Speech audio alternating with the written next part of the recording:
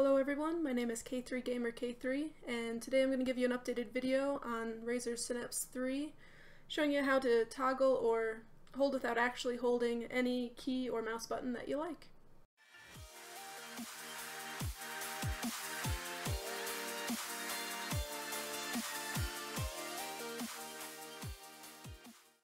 Okay, so we're going to start by going into macros. And with Synapse 3 it's actually a lot easier than it used to be.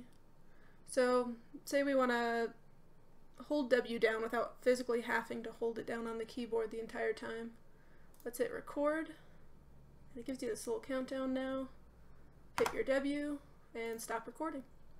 Alright, so this shows W getting pressed down and this shows W getting released. So all you have to do is get rid of the release part and it's going to hold W down for us.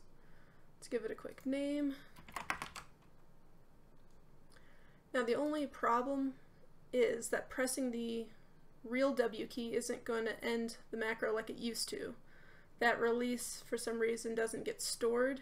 It just still thinks W is getting pressed down from the macro. So what we do need to do is create a second one that releases this key for us, or else we're going to be stuck with W being held down indefinitely. So let's make one more and record again. Quick W, stop. Okay, this time we're going to delete the one getting pressed down and just keep the release. And we can change that delay to 0 seconds. Alright, give that a quick name.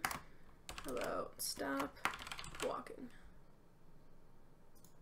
Alright. So then all we have to do is put that on our keyboard.